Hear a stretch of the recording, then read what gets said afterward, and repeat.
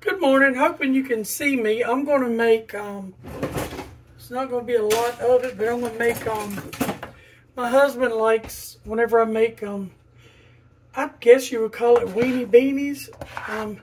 I just got, my store had hot dogs on sale, and they're just the cheap hot dogs.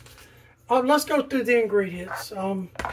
They're just homemade barbecue beans with hot dogs and barbecue sauce in them. I got salt and pepper.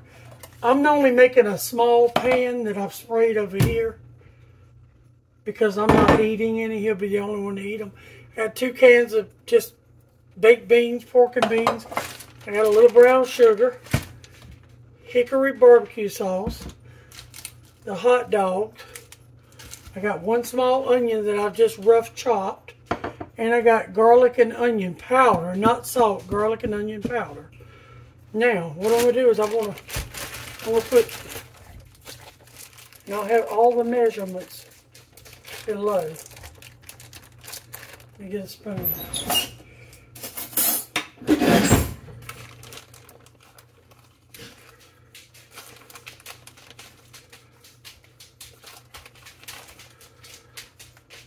Okay. I'll put all this stuff up shortly.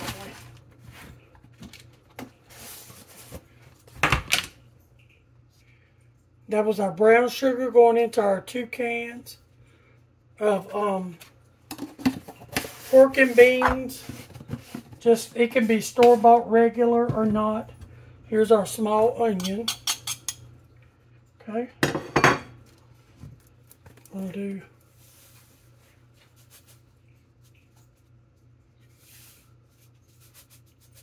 to balance off the sweet and salty. Okay.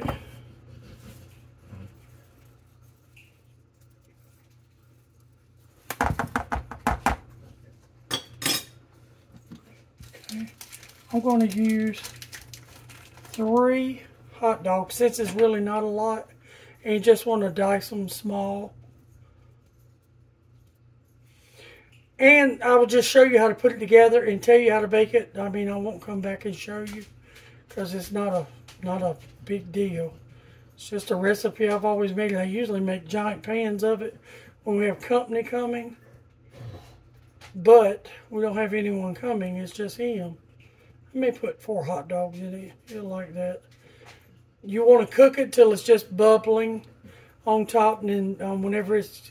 You want to incorporate it really good, and then whenever it's bubbling on top and has cooked all the way through, the onions are translucent and done, just pull it out and set it on top of the stove and let it cool. So that was 4 of just your generic hot dogs. Okay.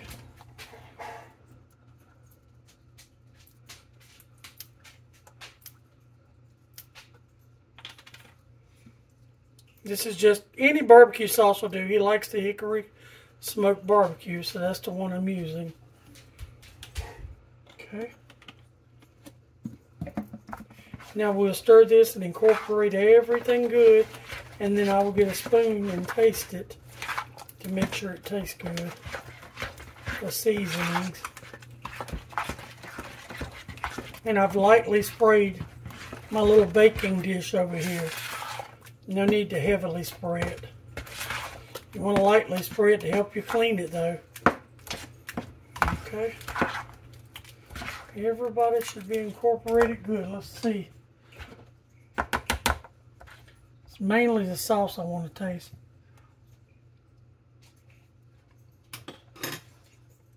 It's good. Hold on 1 second. I know one thing I want to add if I got some. Not sure if I have any though. I think I ran out. Huh. I wanted to add some hickory smoke, some liquid smoke, but I think I ran out. Well, I'm out. But that would have been good if you had a little liquid smoke, add maybe just a couple of drops because it is really strong. Okay, and then we'll get our pan. No need to cover this up, But I would set it on a baking dish just in case it bubbles over. Because see, it's pretty full. That's my oven. My oven is preheated to 375. I want to get that over there.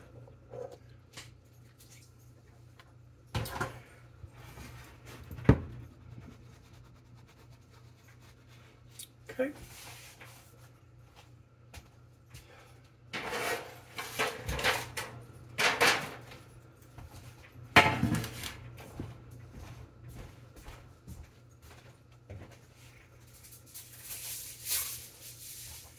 Get a piece of tin foil just in case it bubbles over and won't have a big old mess. You know what I mean? And there you have it, 375 till this is just bubbled up and good and then let it set for a few minutes. You really basically want the onions to cook. So when the onions, you can see the onions whenever they get translucent and all, and that brown sugar will thicken up, then you'll know it's done. I usually cook mine 45 minutes to an hour like this, and then it usually comes out pretty good. I will have the whole recipe below. Thank you. Bye.